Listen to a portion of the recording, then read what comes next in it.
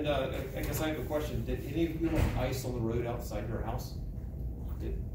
Nothing that I saw. There's a lot of water, of course, but Yeah. a little ice hanging on the car. That was about it. Ice on the car is all I had to deal with. Just a little bit. It's just the way my street is angled, so it's more of that area, but nothing bad. It's just more on my steps. It seemed like, you know, starting at noon was a bit extreme, but I don't know what's going on north of town.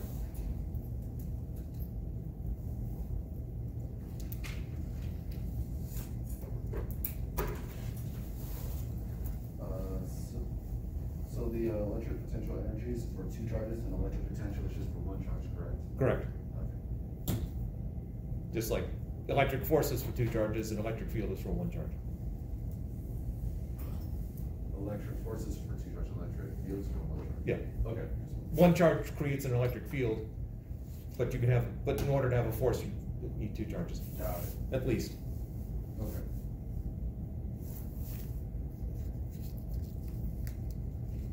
And the constant is just any medium that we're using, air, water, etc.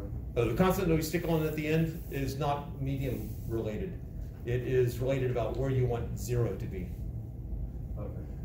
Because what ultimately matters is the change in potential energy, not the actual value itself.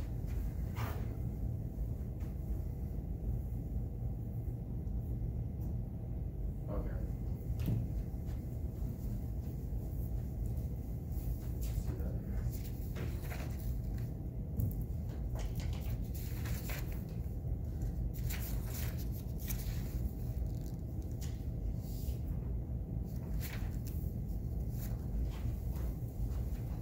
All right. Anyone else about to ask, or anyone, doesn't have to be anyone else, but. Can you show some more examples of how drawing the lines on like the lab kind of thing? Drawing the lines on the lab. Yeah, well, the electric. Oh, the electric field lines. Okay.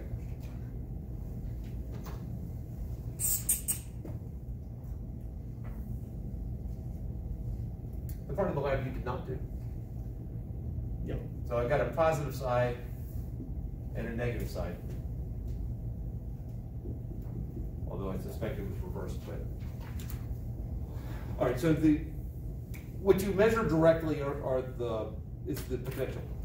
You had 1 probe on the negative, which does not necessarily mean it's negative potential, it just means it's a lower potential than this is. So you put 1 lead on the negative and the other one at various places to figure out what the potential difference was between the 2. Now I use the term potential difference, I could have also said voltage, since the electric potential difference is the same thing as voltage. So if I ever ask you the question of what's the voltage between 2 points, and then my next question is what's the electric potential difference, it's the same question. And if you find the equipotential lines in a nice ideal case, then it should be, you know, relatively flat in between, and then it will curve around like that. A little less curving the closer you get to the middle. The middle should be somewhat straight. So those are roughly the equipotential lines. In other words, every point on here would have the exact same potential difference between that point on the line and a reference point, which in our case was down here.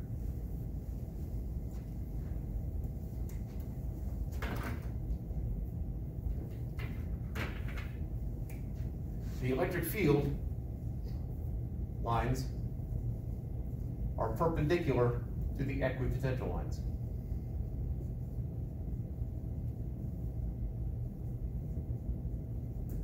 That should always be the case.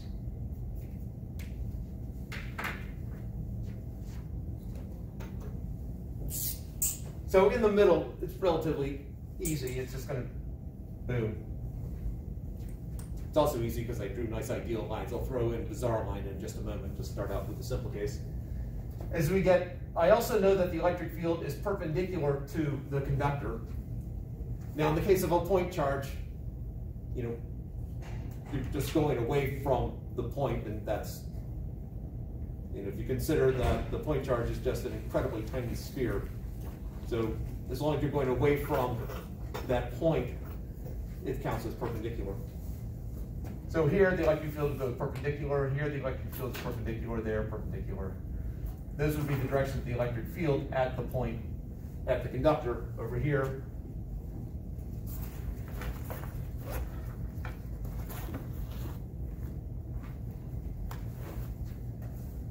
You know, what happens in between is the trickier part. So let's take this one, for example. It comes out perpendicular to the surface. So perpendicular to potential lines and perpendicular to surface of conductor. I guess I should throw the extra restrictions to perpendicular to surface of conductor in the electrostatic equilibrium.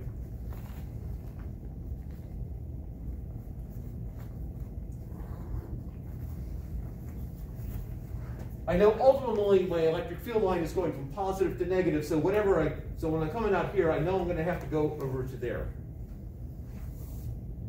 So I have an erasable medium here, so I can just nicely, I know it's going to start to curve. I'll just extend my line here a little bit.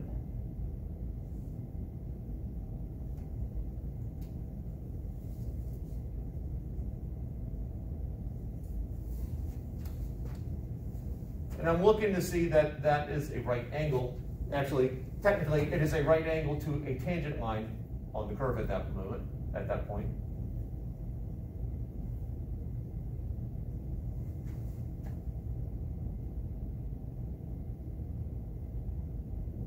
Something like that. I'm a little bit off right there. But at least I have a first draft in terms of, let's say you're doing the lab and you're trying to draw it, that's at least a first draft.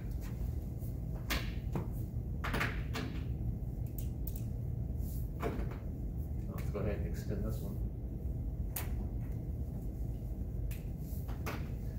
So this one's not quite a right angle, that one's not quite a right angle. In order to get a right angle, this one needs to straighten out, that one needs to straighten out. So, you know, if I came out farther before cutting down, that looks better. That looks better. Much closer to a right angle when it crosses the equipotential lines.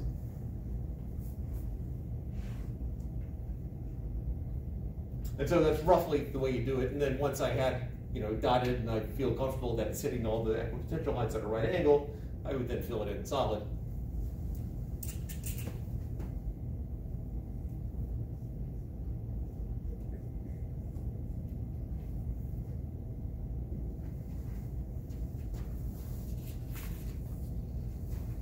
Now, I drew some nice equipotential lines here, but let's say that you have something bizarre.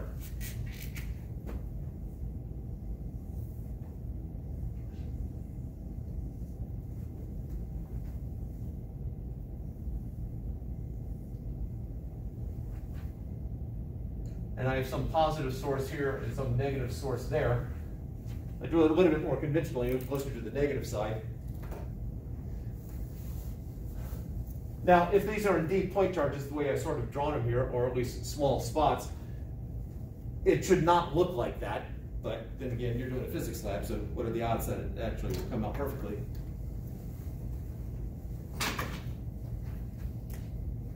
So I just start now, then let's see about the one straight across. I know ideally it just comes straight over. However, again, I need to draw my electric field line perpendicular to the equipotential line. And so, obviously, that's not perpendicular. It's going to curve. More than that. So it's coming off of this at a right angle to my tangent. Now, so ultimately, I'm trying to get to here. It's not like it veers off and then goes shooting off to infinity.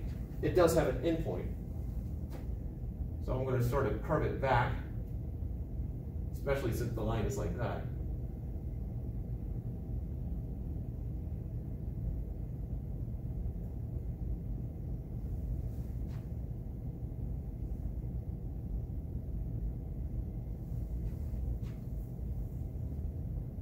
It's a meandering line. And there's more than one interpretation for this, other than the fact that it has a starting point, end point, it's perpendicular to my equipotential lines, at least I hope close enough. And since I came out in the middle, I know it's supposed to be relatively straight across. It's sort of stuck to that. Now, what it's really doing in here, yeah, there's some artistic license. But that's one of the reasons I had to do, 7 equipotential lines? Is to avoid big gaps like that. The deserts where you can sort of do whatever you want.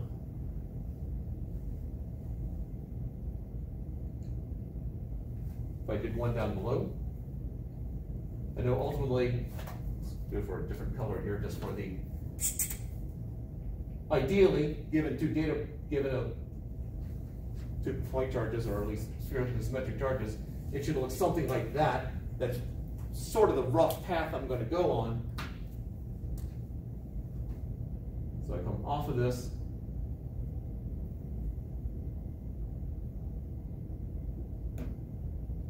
See, there's my tangent line right there, so perpendicular to that. Still curving. I got this funky thing going on right here, so it's going to have to curve down like that.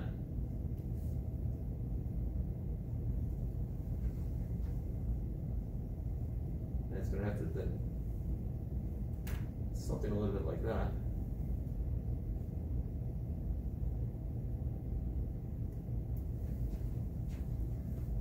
Anyway, that would be my approach.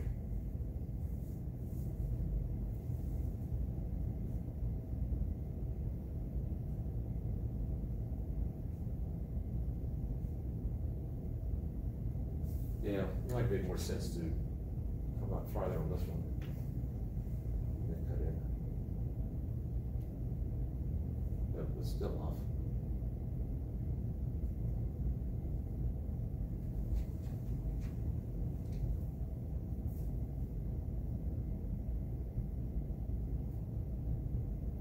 Does that help you, Wesley? I think so. I guess I'll find out on Wednesday. And it doesn't have to go through certain points. It doesn't have, yeah. No, the only point that I asked you to go through was whatever your point N is. Point N, got it. And then the rest of them is just, and then the rest of the rest of the electric field lines don't have to go through a certain point. Correct. Okay. Can I ask you to reiterate what Daniel was asking about earlier, about like one charge creates something and then 2 charges creates, what was If electric potential energy, it? and then the 1 charge is electric potential. Okay, gotcha. Yeah. That was it, thank you. Okay. And again, in order to have an electric force or electric potential energy, you have to have at least two charges. Is that the vector side of it? Is that the vector side or not? The potential energy is scalar, Right. force is the vector side.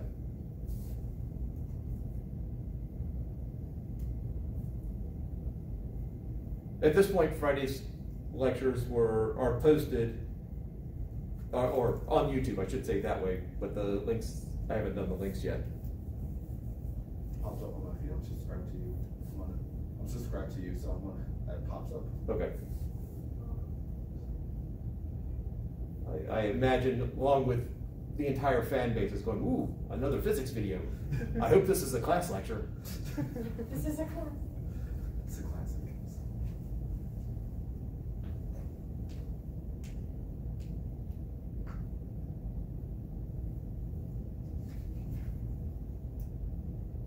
And in the last 48 hours, another 22 views of my elliptical video.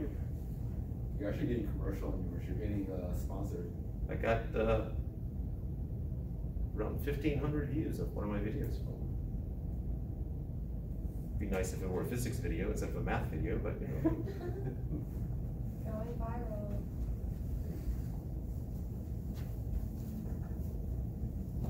All right, other questions right now?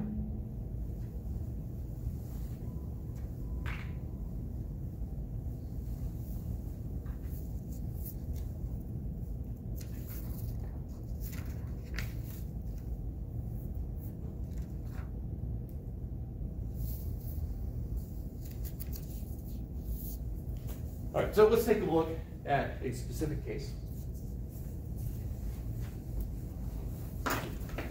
Similar to this one right here. I want them closer.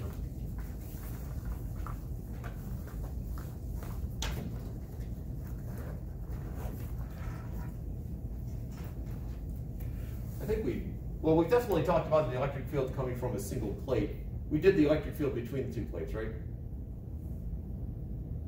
Capacitance. We talked about it. We got the formula for the electric field between? I think the last thing we talked about was like volts. Right, now this would have been earlier. All right. So it's, I'm feeling pretty sure we did a single plate. If I have an infinite sheet of charge, infinite plane of charge,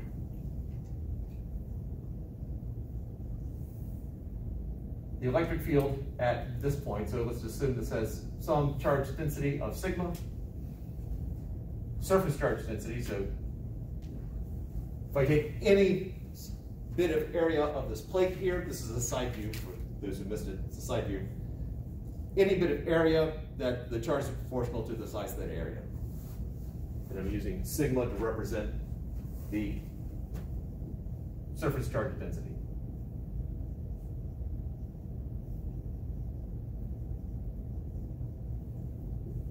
We use Gauss's law to show what the electric field was at this point right here.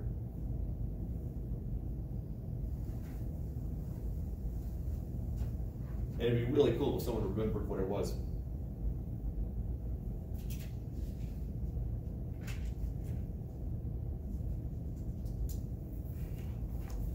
I'll give you a moment to look through your notes.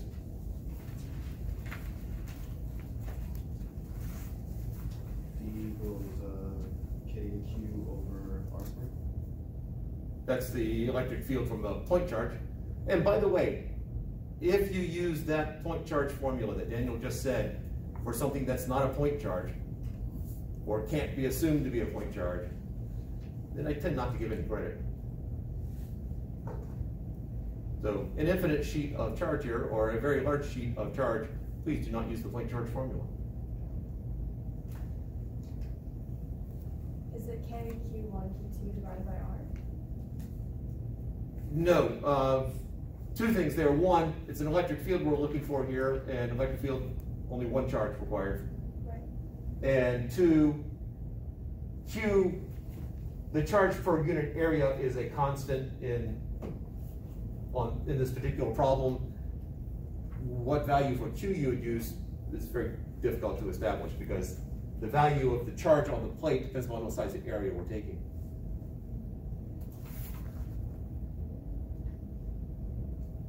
The only formula I have is for the electric flux, I think, where we have sigma over epsilon sub naught. That's what I wrote next to this when we wrote it. All right, we used electric flux to find it. Right here, you're on the right area. Oh, I have 2E equals sigma over epsilon sub naught. Therefore, E is? Sigma over 2 epsilon sub naught. All right. And the epsilon sub naught, again, assumes free space, that we have pretty much a vacuum around the plate. The actual value for the permittivity of air is so close to that of free space that we will assume that air is close enough to a vacuum, especially when you're doing a lab. And the vacuums are hard to come by. Or I will say that the difference between the permittivity of free space and of air is not where you're going to find your problems.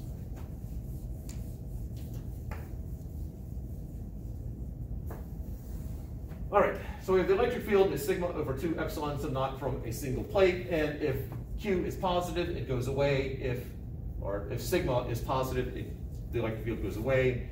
If it is negative, it goes towards. Same as before, the electric field goes away from positive towards negative. And there'd also be one over here. And as pointed out before, the distance you are from this infinite plate is irrelevant. It does not show up in the formula anywhere. It canceled out when we actually did the, well, actually, it didn't show up when we were doing the derivation.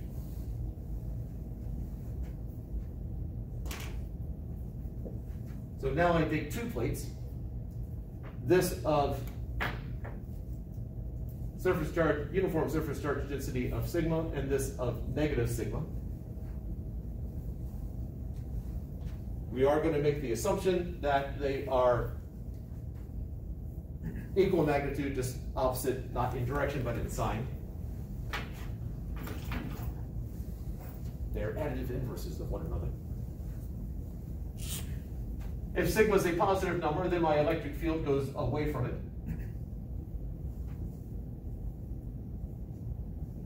So the green arrows represent the electric field coming from the left plate. The right plate's negative, and so the electric field goes towards it.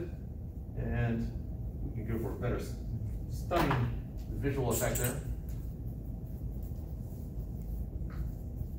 So the purple lines represent the electric field from the negative plate.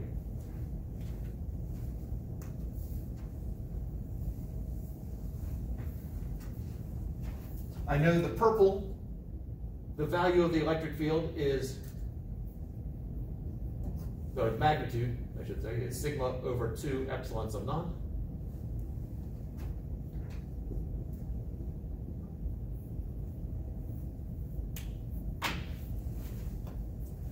And for the green, it's sigma over 2 epsilon sub naught, it's the magnitude.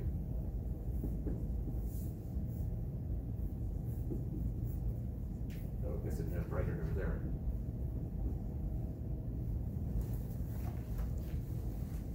The negative sign is a directional thing. We've taken that into account already by just drawing the arrows in the correct direction.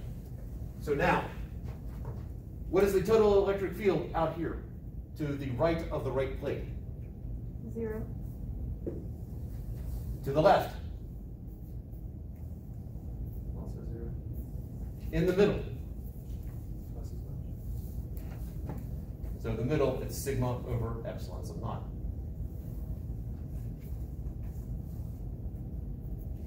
So if I have two infinite plates, then the electric field in between is a constant over epsilon naught is the value of it. So, reality is, infinite plates are hard to come by. So instead, the question is it close enough so that we can make that assumption? And generally, yes. So if we have some distance between these, and we'll go for something clever like the letter D for the distance between them. So if D is small in comparison to the square root of the area of the plate, in other words, if this is a 10 meter by 10 meter plate, then if D is much less than 10 meters, then we can assume infinite plate approximation.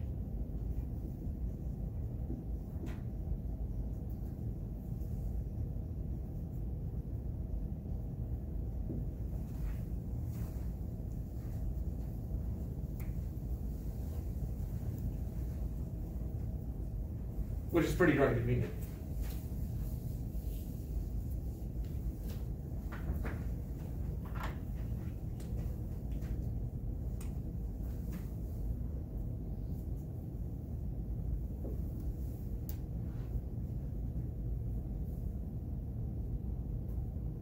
So typically in problems like this, I give you square plates. So if this is a 10 meter by 10 meter plate, then, and much less than, the quick and dirty rule of thumb is if it's less than 10% of whatever value you're comparing it to. So if, in this particular case, if D is less than 1 meter, then we're going to make that assumption.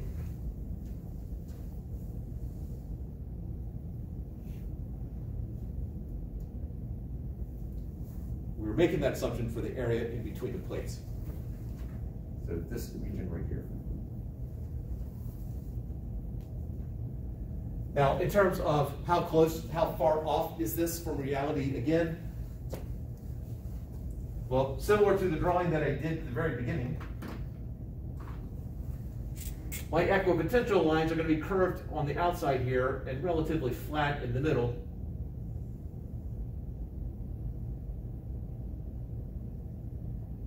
They should not be touching.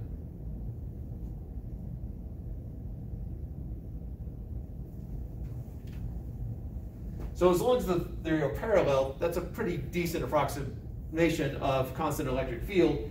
And this region right here is where it sort of falls apart, but not enough for us to care.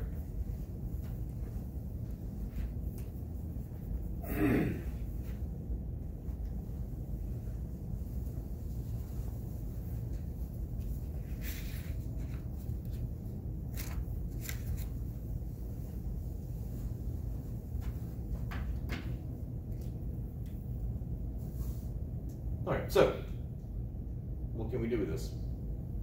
Well, let's introduce one more rule.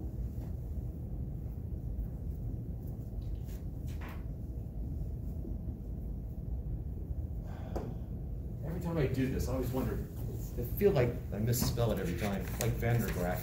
There's two A's in graph.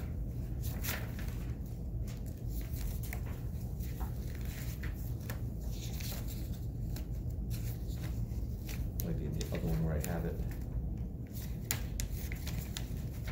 Kirchhoff might have another H in there, so I'm not seeing it written any particularly quickly at this point.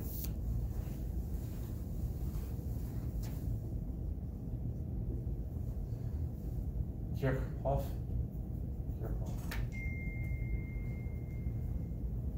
All right. Again, might be another H. Kirchhoff's voltage rule, also known as Kirchhoff's loop rule. Now the essence of it is that the electric potential is path independent, or the electric potential difference is path independent. So if I take a point here, it has there's some electrical potential at this point.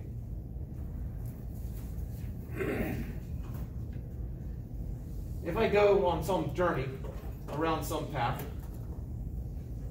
and I end up back where I started, what is the difference in the electric potential from the beginning to the end? The same. What is the difference? Zero. Yeah. So if I take at any point, if I come back to the same point, the voltage or potential difference between that point and itself is zero.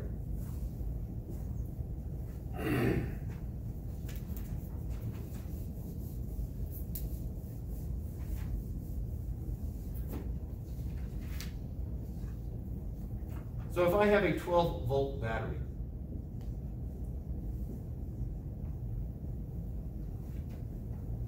so first off, the notation here, this comes down to what I draw, and then there's the purest view. When you've got the big side and the small side, this is telling us two things. One, this is telling us it's a DC power supply, or I should say DC. You know what? I'm going to go with DC power supply, and then I'll talk about why some people disagree.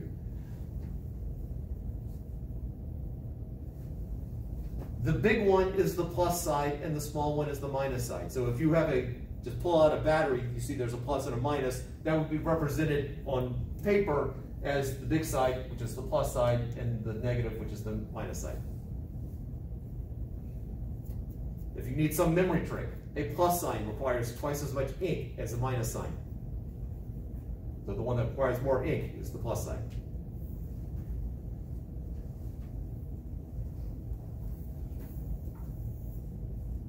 So if I go across, if it's a 12-volt battery, and I go from this point right here, we'll call that point A, to this point right here, point B. So I start at A, go to B. What is my voltage or potential difference between those 2 points from A to B?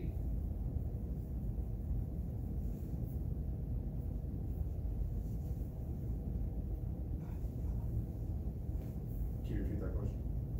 So I have a battery here, and I'm going from point A to point B.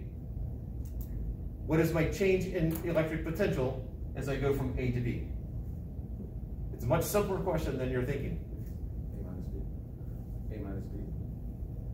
It's always final minus initial. Is it negative 12? If I'm going from a negative to a positive, Oh. gut feeling, if I go from negative to positive, do I gain or lose? Increase. Okay, You gain. So therefore, positive It one? would be positive. it is positive 12. So from A to B, I gain 12 volts. If I go from B to A, You lose 12 volts. yeah, so my voltage would be negative 12 volts going against the battery.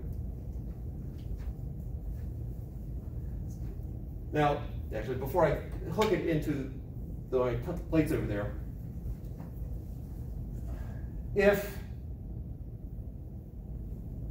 oh, sorry, didn't mean to start with the word if. The reason why the purists would disagree with this being a power supply is that, or a battery, is that they would claim that a battery requires multiple power cells. This is a power cell. A battery has more than one. And so properly, a battery should be listed at like this, where you've got more than one of these units to it. If you are one of the purists in that, just sort of let it roll. I'm nitpicky about other things. This is one of the things that I'm still going to write it this way because it's left writing. I did have someone who worked in the field and he sort of cringed every time I did that and thought of a power supply. Right. Question. Okay, so is this like, I guess I'm struggling to visualize where this is happening, like this, like where it's moving, like positive 12 volts or like negative 12 volts. Is this like within the battery? Or is it? Say within the battery. All right, so I guess let's drop back for just a second, and potentially you'll ask your question again, but let me give slightly more background at this point. What voltage is it? Voltage, I'm going to go ahead and say it. Later on you might go, wait a second, that's not right. It's close enough for what we have right now. The potential difference across a battery, this 12 volts here, sometimes was originally referred to as the EMF.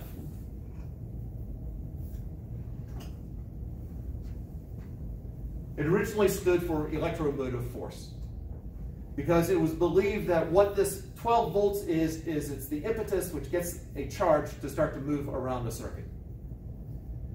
So the bigger this number is, the more push there is, the more current you're going to get, because you're going to get more charge flowing. They later realized it's not a force. And so officially, from what I have read, EMF does not stand for electromotive force anymore. EMF stands for EMF. Its roots are electromotive force, but it's not a force. Now, I still will find sources that say EMF stands for electromotive force, but I don't believe that's the case. This is sort of an ideal voltage. So battery says 12 volts, that you can treat that as the EMF. I don't get much into the difference between the actual voltage and the EMF, so that's good enough for 152. If you get into electrical engineering, you'll get into the distinction between the two and then worry about it. The big difference is the fact that all batteries have some internal resistance, and it never really quite, the potential difference between it. The EMF does not take into account internal resistance of the battery. So what the voltage is here is a measure of how much drive there is to get the electrons to move. And now I've forgotten your question again. I was just asking if this, like charge to get an electron to move, if that was happening like within the battery, or if it's like in a circuit or All right. something. So the battery, very crudely,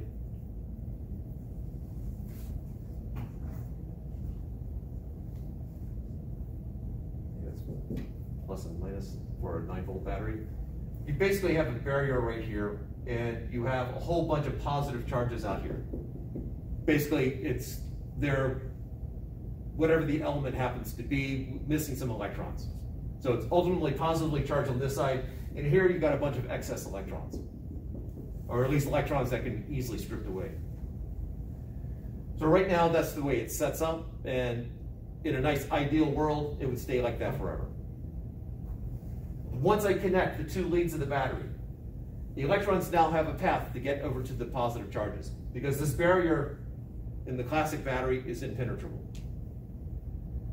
What the heck? I'll throw the word ideal. The classic ideal battery, it's impenetrable, charges will not go through. So once the electrons, again, they hate each other, they're trying to get away from each other, you've now given them a path to get over to where they want to be. And so electrons will start to move. So first off, this electron over here will move in there, creating a hole, and then another electron will pop into that hole, and another electron will pop into that hole, and eventually the hole will get over to here, and then this electron will move into that hole, and these electrons will start to come out. Wait, why is it creating holes? Like, Because this electron, the electron that's closest to over here, the electron in the wire, goes, ooh, a whole bunch of positive charges, boom. let me go like, okay. Yeah, and so now there's a gap where it used to be. Oh, okay. So then they just like keep, okay. Yeah. So it is possible, the speed at which the electron moves, and an electron moves along the wire is actually rather slow, but you get current immediately because all the electrons start moving. Yeah. We're talking on the order of the time from nothing hooked up to it to my first touching of it, we're talking on the order of a microsecond for all the electrons to start moving. So you asked whether it's happening inside the battery or not. The 12 volts is an indication of, in essence, how much drive there is for these electrons to escape and get over to here. Right. Okay, makes sense. Now, rechargeable batteries, this barrier right here is not as solid. And so when you hook it up to a rechargeable battery, it basically starts to strip electrons off of here and send them back over to this side. Now, over time, this barrier degrades to the point where electrons can flow much more easily back and forth between the two, and at that point, your rechargeable battery doesn't hold a charge really.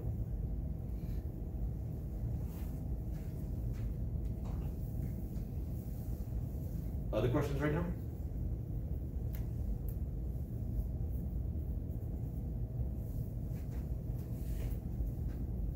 All right, so I'm calling it a battery, calling it a DC power supply.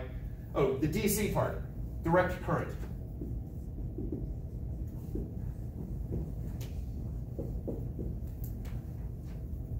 In direct current, the charges basically flow one way. That my electrons are going to be flowing in the way I've drawn it right here. I guess it'd be counterclockwise, the way I've drawn it. In alternating current, which is the other way, is the electron basically moves one way, then moves back. It just goes back and forth. And that's AC. That's AC, yeah. So alternating current, it alternates the direction. DC, it only goes one way, in general. In the next chapter, we'll talk about, what that actually means.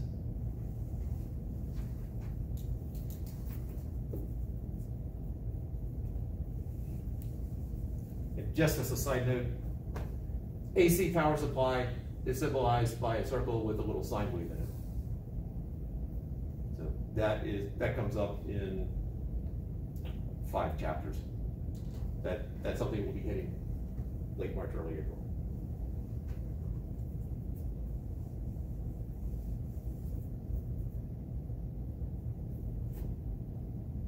Was your question answered? Yes. Okay. Makes sense. All right, so I have this 12 volt battery. I go from A to B, it gains 12 volts. If I go back to A, so if I go A to B back to A, my potential difference total is 0, which means because I gain 12 volts there, going back I lose 12 volts, I'm back at 0.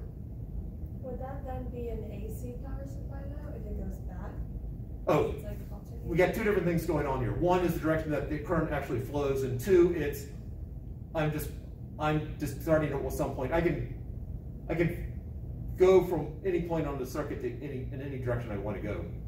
I'm not claiming that the charges move back and forth. All I'm claiming is that I've gone back and forth. Okay. I now hook it up to my 2 parallel plates over there. So I start from A and I gain 12 volts when I go to B. This time we're going from B to A, I go around this way. Now we've already established if I go back, end up back where I started, my total voltage is 0. Which means since I went in this direction, if I gain 12 volts going this way, what happens when I cross this? You'd have like an extra 12, no. I started here, I gained 12. I know when I get back to here, I have to be at 0. Drops them off. You lose the 12? You lose the 12. Going in this direction, so it's minus 12 volts going that way. This is what Kirchhoff's rule is, voltage rule, is that if I start at any point and I go around a circuit, I should end up back to 0. So whatever I gain going across some elements, I'm going to lose going across others.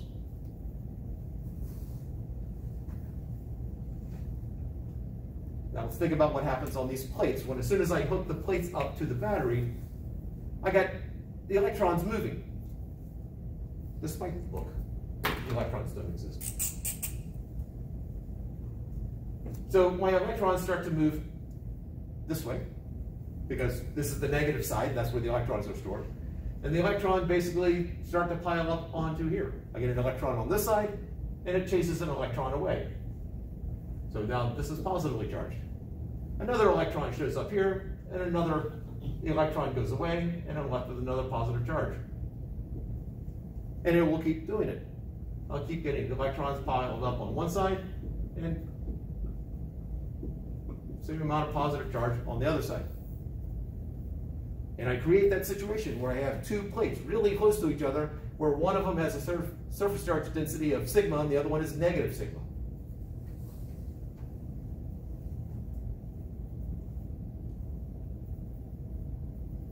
Now, the more negative charges I get on this plate, the harder it is to get another charge onto it. Because again, the electrons hate each other. They hate each other down here. They're being driven to get to the positive charge over this side, but you now have these negative charges here that, frankly, don't really want newcomers. But they'll still take them as long as there's room. As long as the plate's big enough, you can still get a whole bunch of electrons on it. This right here is a parallel plate capacitor.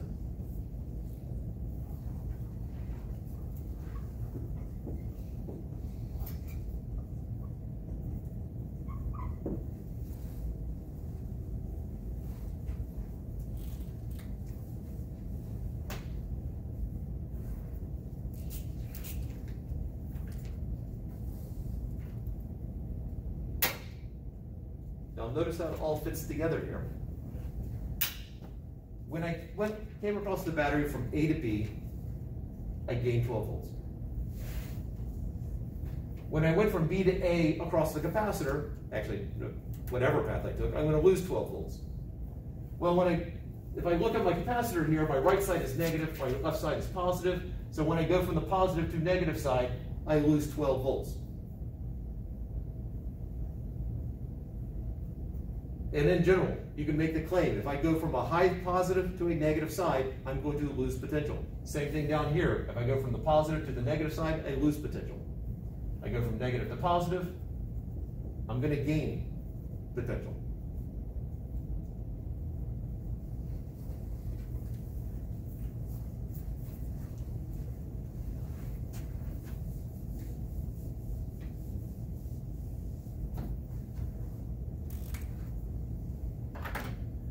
As you can imagine, a capacitor is basically there to store charge. Why would you want to store charge? Well, if you need, Daniel? Timer. For? Any sensitive equipment, you might want to hold the charge. Why would you need to hold the charge? Why would you need to hold the charge? That's one of the examples I've seen it used for. Or for an charge or whatnot. So typically the difference between, because in a battery you can hold a lot of charge too. Oh, that's true. Capacitors, generally you've got a lot of charge stored. Zach, what were you saying? Maybe you need more, like than what you Hold got. it. Well, this To slowly hold it for a longer dissipates. time. Right. Right, so that's the thing about a capacitor, like it slowly like dissipates over time, doesn't it? It does. Okay. The battery is a better way of holding it for a longer period of time. Capacitor is used if you need a charge very quickly. It holds it, and yes, it will dissipate over time, but you hold it there, and then if you need a huge amount of current all flowing at once, huge amount of charge flowing all at once, that's a good reason for a capacitor. Because the battery, yeah, it's going to take its dear sweet time for the charge to come out. But capacitor, you store a bunch up, and then you discharge it all at once. The nicest case that I've seen in everyday life, flashes for cameras. Disposable cameras can also be turned into tasers. Tasers do the same thing. And there are plenty of videos out there which talk about how to create a taser from a disposable camera. I think I've said it before, but if you do it and experiment on yourself, please don't video it and put it on YouTube.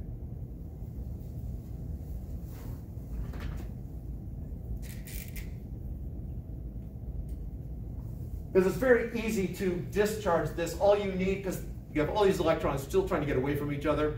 They're in sort of a stasis here because they're not quite ready to jump yet. But the simplest thing can jump them across. So if I have a piece of metal here and I hit a switch and the metal comes down and connects it, suddenly, boom, it will discharge like that.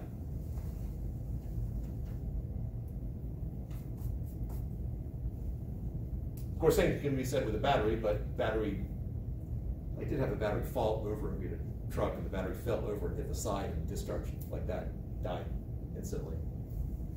However, with the capacitor, you can charge it back up again. Dead battery, a lot more difficult to do on the spot.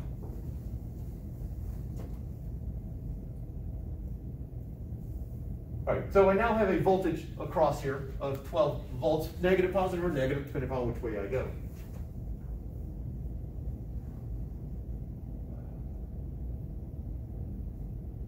I have some charge on here, negative Q, some charge on here, Q. The reason I can get away with just using Q instead of sigma is that these are finite sized plates. So let's say it has some area A. And so sigma is Q divided by A. So one other thing I need to do in here, but we'll finish this line of thinking. My electric field strength, and again, when they say strength, I'm just looking for the magnitude. My electric field strength, I know is sigma over epsilon sub naught, and between them, which is just Q over A epsilon sub naught.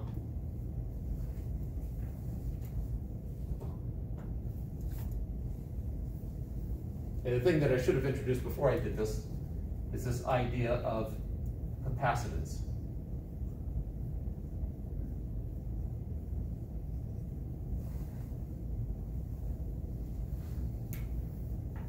Symbolized cleverly by the letter C.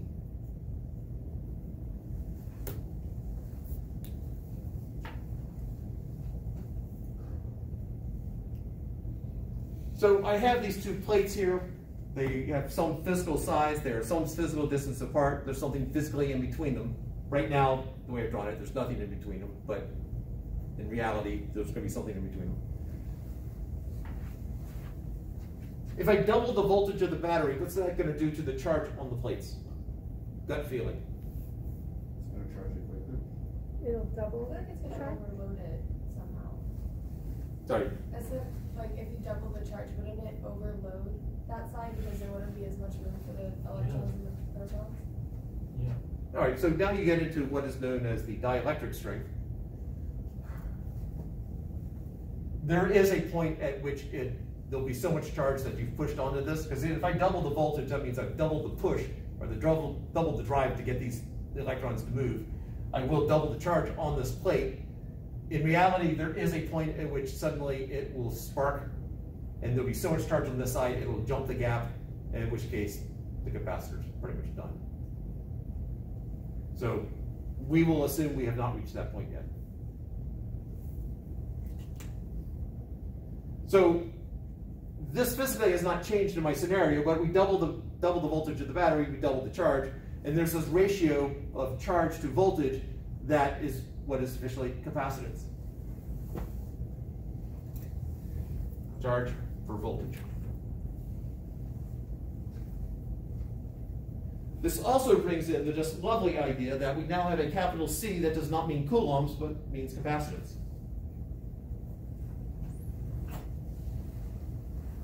And speaking of which, let's take a look at units.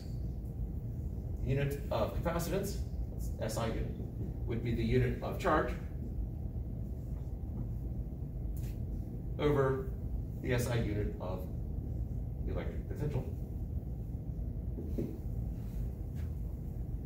What is the international standard unit of charge?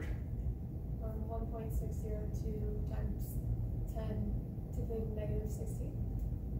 So close. Looking for just the unit part, I think negative 19th is what you're going for. Oh. That's the fundamental charge of, well, I think we just call it the fundamental charge. Wait, Looking for the units though. Just coulombs? Yep, coulombs. I definitely overshot that. Never mind. I appreciate you going for it though. And the international standard units of voltage? Wait, no. Volts. Volt. So we have this awkward looking equation here where I've got a C on both sides of the equation. Just recognize this is units of capacitance and this is coulombs per volt. However, coulombs per volt is too much for physicists to write. And so coulomb per volt is a farad.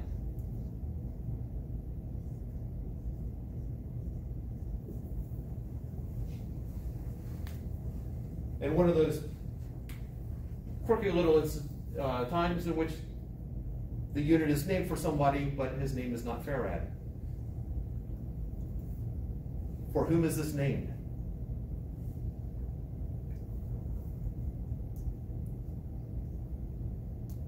Probably Gauss.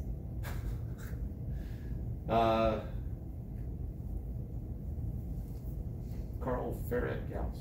No, not Gauss.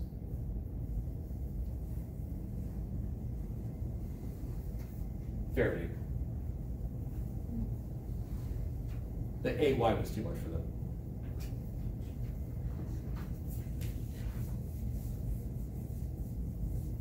Is it just one R?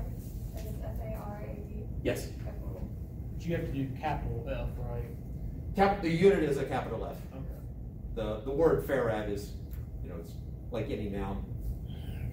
Capitalize it when appropriate and lowercase when appropriate. Capacitance also is a lowercase c, but for some reason I just put a capital C there. So if I take my scenario here, somewhat redrawing what I have over there. If this is a 3 farad capacitor, which by the way is a huge capacitor, I got my 12 volt battery here. Let's say that these plates are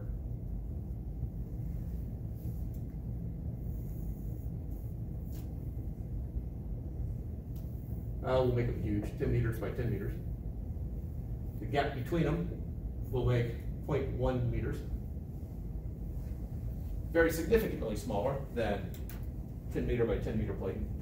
My height's still a little under 2 meters, so picture 5 of these plus some, and then these are 10 centimeters apart.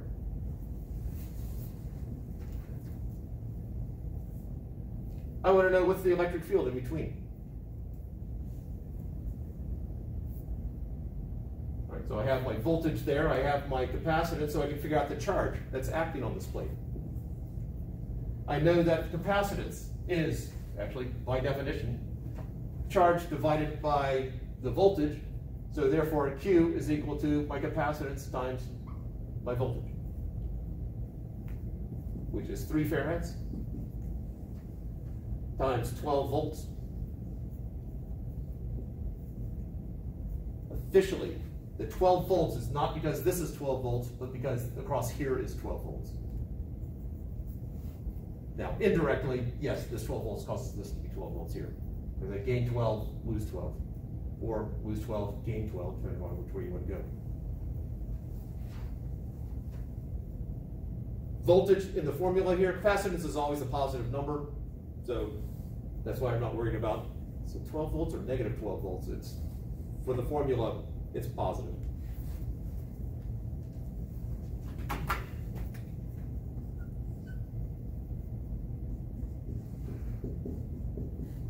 Can you just multiply it together like normal, like 3 times 12, or do you have to do it a specific way since they're different? Nope, classic elementary school multiplication. So 36, and then whatever the units are. Should be coulombs.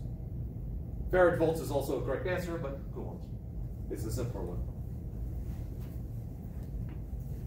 The advantage of sticking to the international standard is that I don't have to think through what the final units are. Oh, it's charge capacitance. Or sorry, coulombs. So now, what's the surface charge density? Well, surface charge density is charge divided by area. So that's 36 coulombs divided by the 10 meter by 10 meter plate, 100 square meters. So I get a surface charge density of 0.36 coulombs per square meter.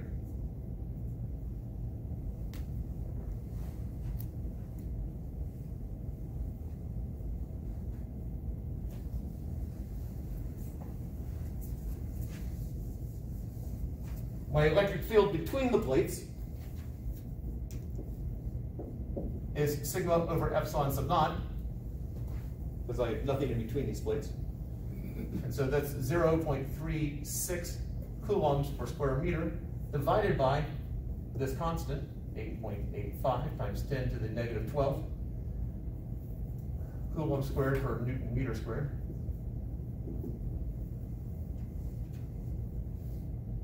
We get some huge value. Again, it's a very large capacitor.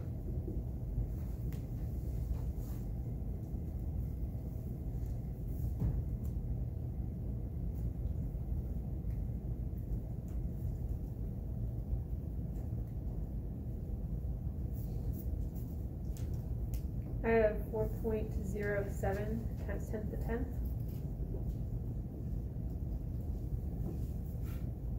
And then finishing it up.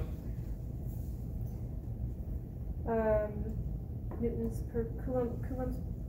Stop. One of those two by the other. Yeah.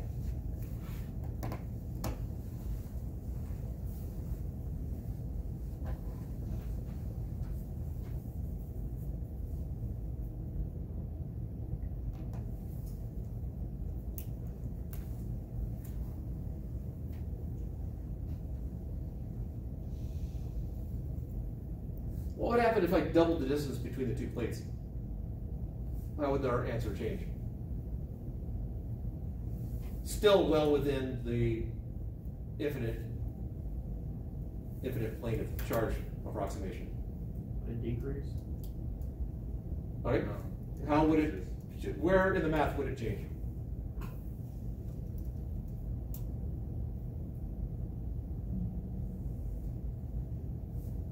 It should go up because it's in the numerator. It's directly proportional. Wait, you double. Wait, so I double the size of the gap and Area would increase. We didn't use it in any of these calculations, did we? we did not. Oh, yeah. As long as we're within that infinite sheet approximation, changing that distance is not going to change this situation.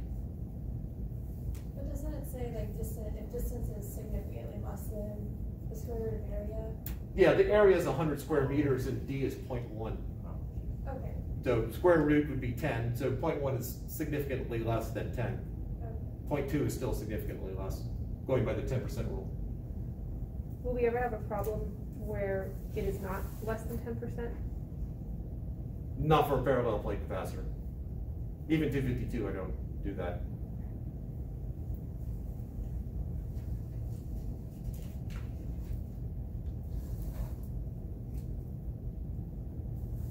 Questions to hear, because I'm about to change the problem.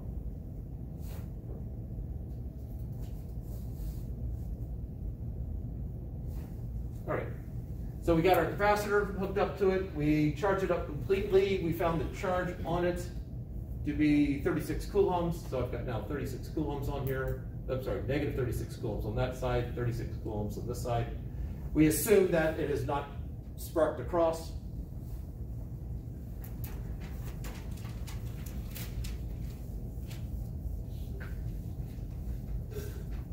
And now, through the magic of an eraser, I'm going to remove the battery.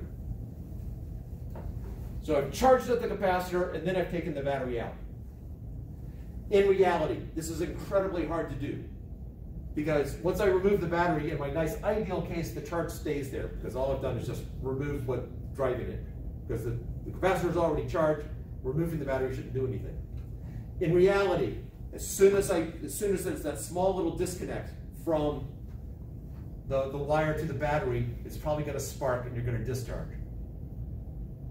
So it is possible to do, but I tried doing it just by jerking it really quickly. It does not work. My hands are too slow. We're talking on the order of, we need to break the connection and get them far enough away within the order of a microsecond. So in our nice ideal world, we're going to disconnect the battery and it's going to stay charged. My electric field hasn't changed because my charge hasn't changed. I'm now going to double the distance between them. So I got 36 coulombs on here, negative 36 coulombs on there. The distance between them is 0.2 meters. I'm also assuming the nice ideal that we are not losing charge into the air. We're going to pretend that this takes place someplace that is so incredibly dry, there is no humidity.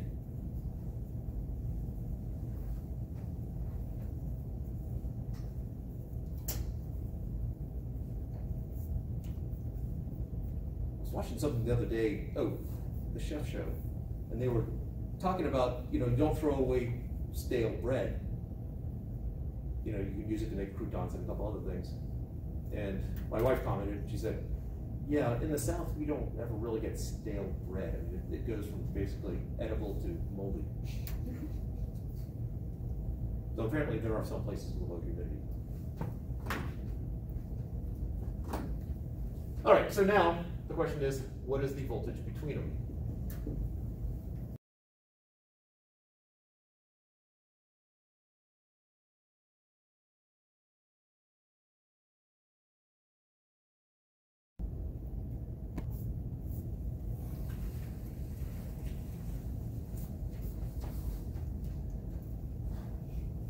All right, so we have a set voltage.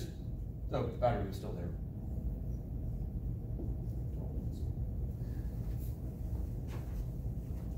All right, so we have a set battery there that is 10 centimeters apart for the two plates.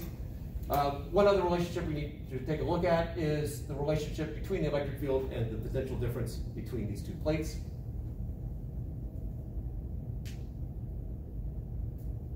And so, if we think about that voltage, do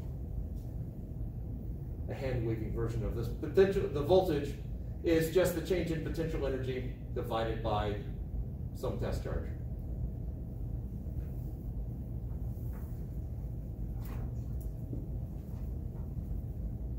The change in potential energy is just the conservative work that's being done, which is force times delta X divided by some test charge. And then force divided by the charge is? Force divided by the charge is what? So this is just the electric field times delta X. Now a hand wave, I haven't worried about the signs right here. I want to do a little bit of a hand wave here, or at least think through what the signs are. I know the electric field going in that direction. I know the electric field goes in that direction given my two plates. It goes from positive to negative. I know my voltage is increasing going the other way. So going this way, my voltage is positive. So if I'm looking at a change in a displacement, if I go in the direction of the electric field, when I do E times delta X, is this going to be a positive or negative number? If I'm going from left to right.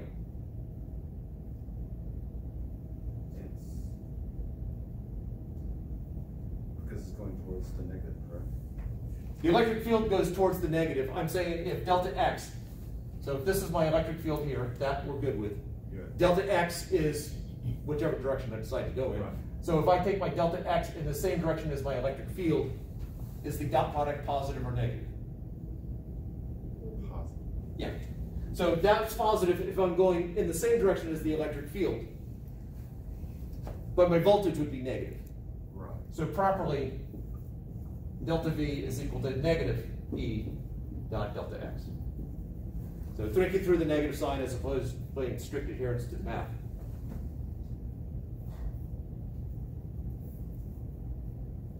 So sometimes I'll refer to this as the N equation.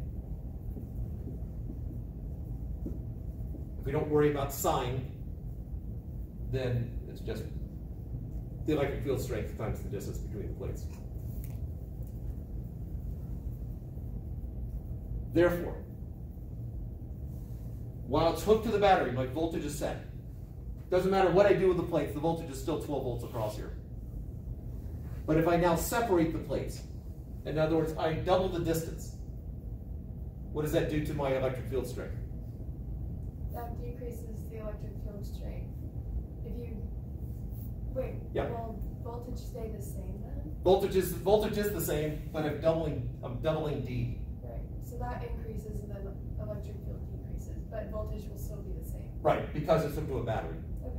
If it's not hooked to the battery, that's not the case. But if it is hooked to a battery, then it is. Okay. So I double the distance, I cut the electric field in half more specifically. So what is that telling me about the charge on the plates? If my electric field gets cut in half, There's less charge. half as much, more specifically. Oh, sorry, yeah.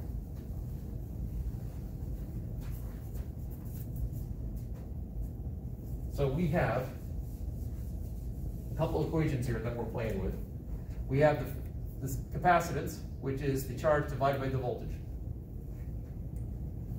We have that the voltage is equal to the negative dot product of the electric field with the displacement. We have the electric field in the parallel plate capacitor is sigma, the magnitude is sigma over epsilon sub naught, or sigma over epsilon if I have some material in between.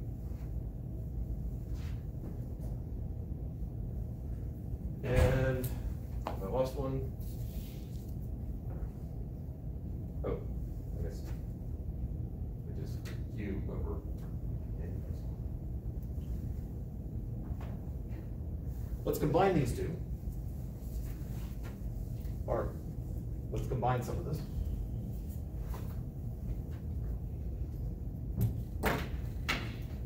This is true for any capacitor. Let's actually talk about when things are what. So any capacitor, this is true. This is true. This simplified formula is true if the electric field is constant. This is true for the parallel plate capacitor if infinite plate approximation is valid.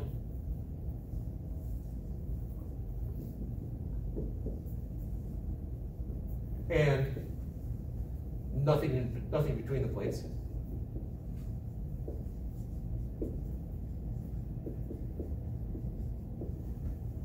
And then this is true, again, same approximation is valid, and there's an insulator between the plates.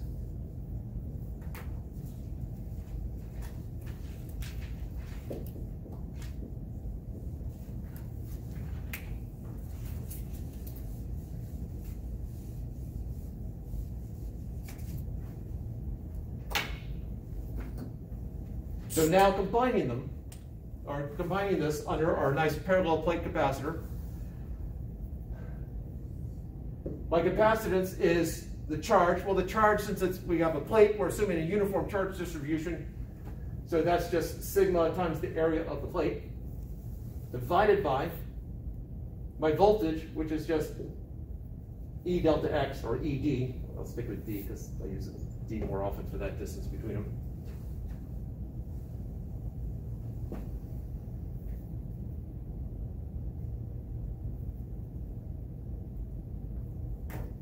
I lost, oh.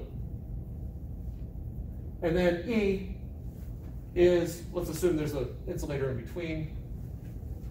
So that becomes sigma A over epsilon times D. Sigmas cancel out, and what I'm left with is A times epsilon over D. So this is for the parallel plate capacitor with that approximation.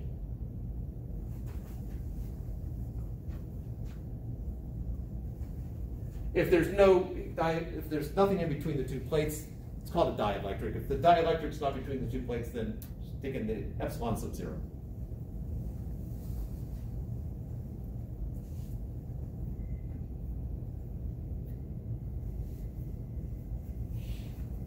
Now, one last tweak to this.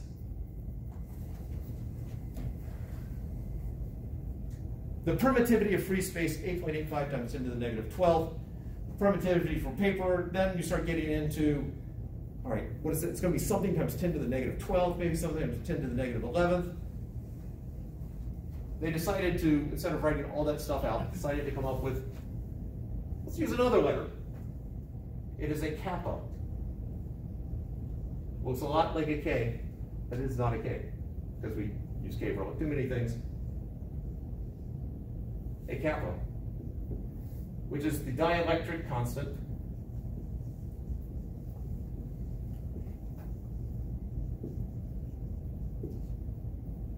which is the dielectric, the permittivity of that particular medium divided by the permittivity of free space.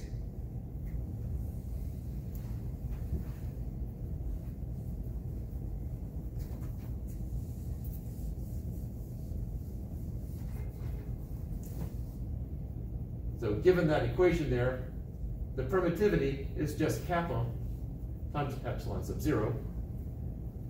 So my equation for the parallel plate capacitor is kappa A epsilon sub naught over D.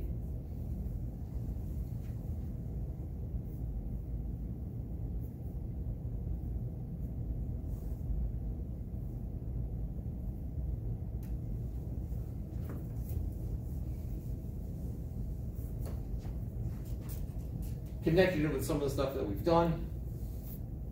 If it's just a simple capacitor circuit,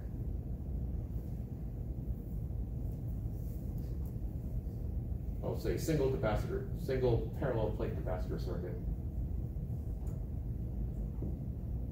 So battery, capacitor. If the battery's connected, or whatever the DC power supply is, the battery connected, voltage of capacitor is set. So it doesn't matter what you do to the capacitor, that voltage is set, assuming we don't overcome the dielectric strength, in other words, that point at which it suddenly will spark, which we won't. If battery is not connected,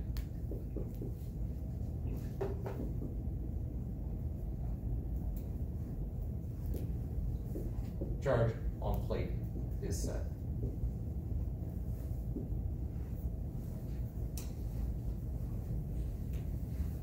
Because on that first test, there'll be some manipulation problem where I give you a parallel plate capacitor, I'll give you the specs, and then some questions I've asked in the past are, what would you need to do to double the capacitance? Or how can you double the capacitance but keep the charge the same? Things like that. And we'll go through some examples Friday.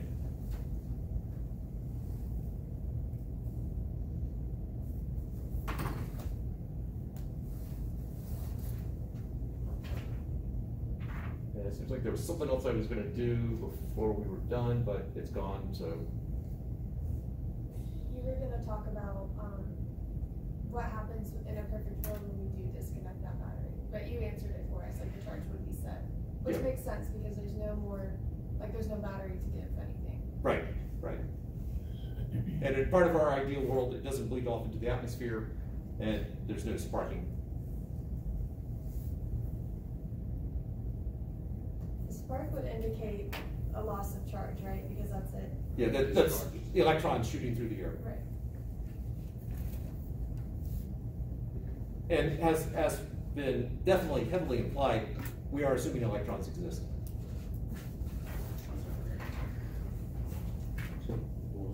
last part? We are assuming electrons exist. In real life or in our test? Sorry? What, in real life or in our test? In our Both. ideal? Just like overall. Copy that. Okay.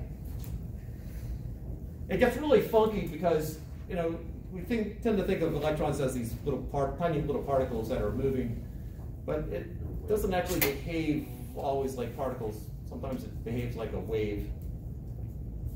Like there's just some sort of nebulous fluid that's flowing. I see, I know what you're talking about now. You can have electrons interfere with itself, in essence. Got it.